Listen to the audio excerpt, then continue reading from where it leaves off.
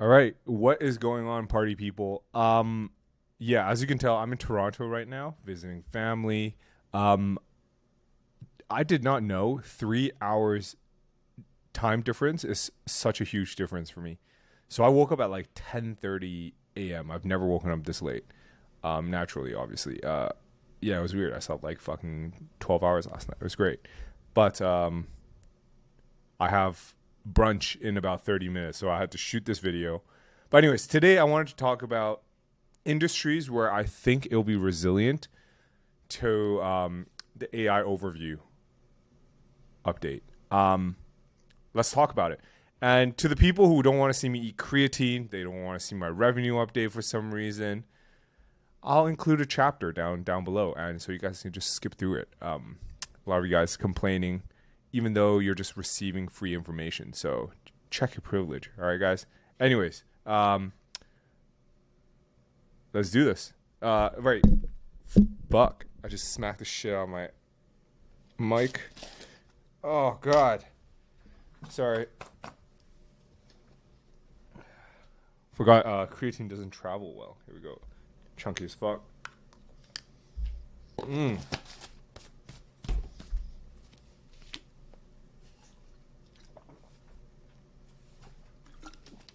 right, let's go. Alrighty, so yesterday we did 3.8K in total revenue, about 2K in Amazon Mediavine at 1,054, and OnlyFans at about $700. OnlyFans should be recovering a bit more. I wonder if they're scrubbing clicks. I don't think they would, but let me chat with them because rankings are back, but clicks are not. Let's check. What else do I want to talk about? Let's look at the granular details, so like the actual numbers behind the revenue. All right, cool beans. Order revenue yesterday, 37.8K. Multiply that by 54 to get our rough estimate of numbers. Don't let this number fool you. I did get clapped slightly. I'm still trying to see the damages behind it. But yeah, we'll keep you guys posted. Levanta yesterday, I guess we're back. Went from $16 to $115 in commissions. Fucking weird, but I guess we take that. Also, I gotta stop swearing. There was one video that got like 600 views because I swore a lot in that video. Or maybe the title just wasn't great. I don't know. We'll see. But yeah, let's get on with today's episode. Guys, first link in the description. I'm not sure about the title just yet. Let's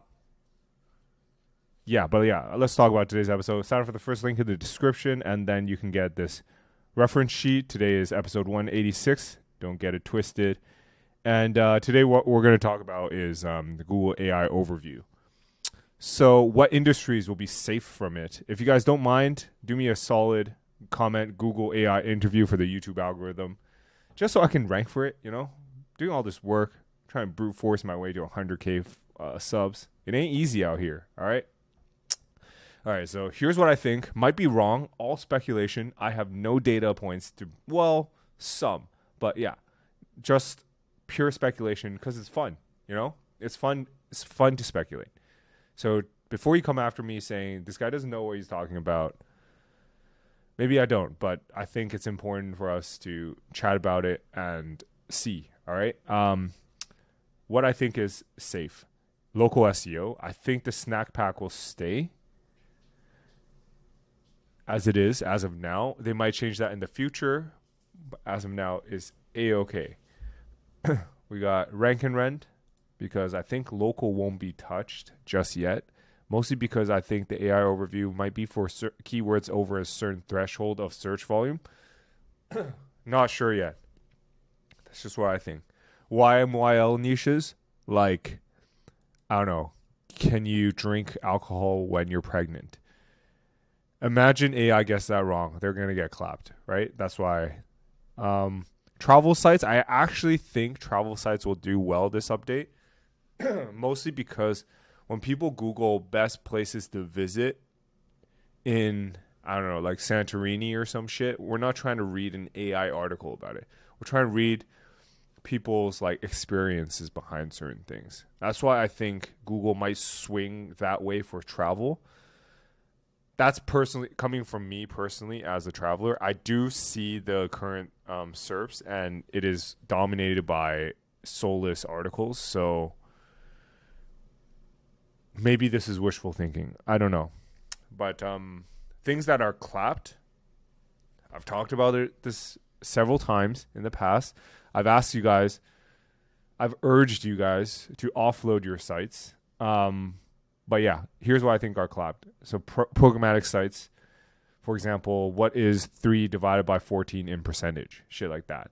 Or info content sites like Can Dogs Eat Lettuce?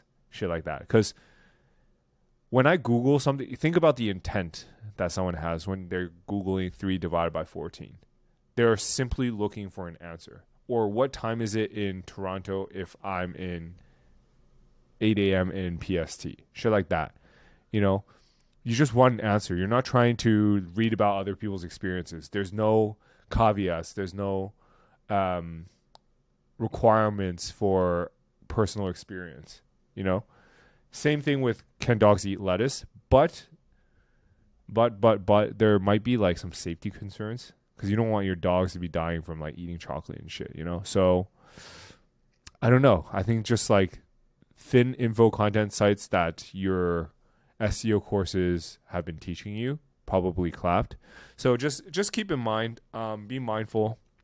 What I'm personally going to work on is probably not much at all. I'm probably going to just be playing RuneScape and streaming SEO in the near future.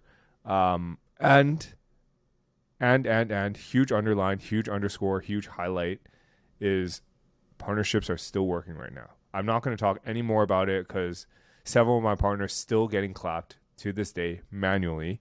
I don't know how they're finding it, but it is what it is. But partnerships are still ranking. So the fact that they have to manually penalize means they can't find it.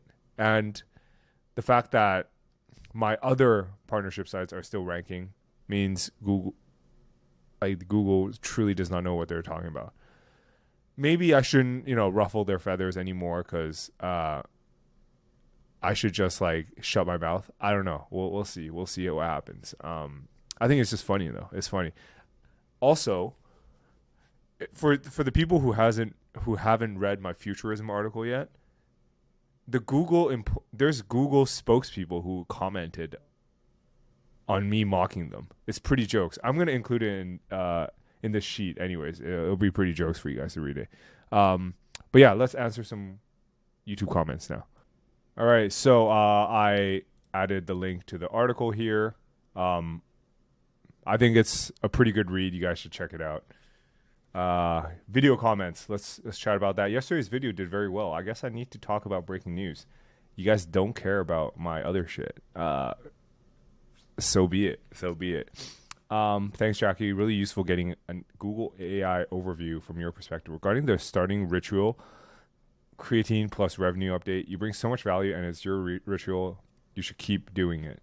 Just the fact that you're doing a revenue update is invaluable, gives us perspective, starts fire under our asses, etc. Thanks. Google AI overview.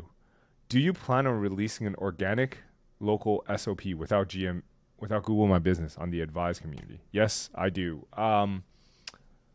Frankly, it was on my list this week, but I'm traveling today. Let me see if I can get to it today. I do have some time in the afternoon. B7 at Google AI overview. Thank you very much. Thank you. Much worse than you think. Data show that 80% of indexable sites were eligible to be featured snippets, while with AI overview, it's not even 15%. So not only will you have to work on your SEO, but you'll also need to figure out how to get included in the new SGE. Agreed. So my overview, so my numbers from yesterday assume that Google is reporting things honestly. But yeah, super helpful as always, Jackie. Have any videos on how you would do rank and rent? I've searched but can't find them. Yeah, I did videos on rank and rent. I also did step-by-step case study with Physio East Vancouver. I don't know where it is. Can someone comment the episode number for him if you guys don't mind?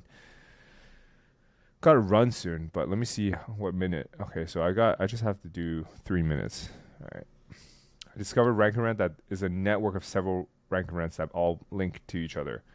How has the mighty hands of Google not clapped this man into the shadow realm? That's a crazy statement.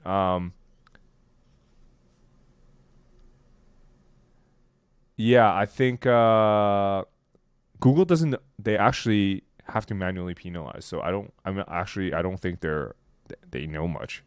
That's why they haven't been clapped yet.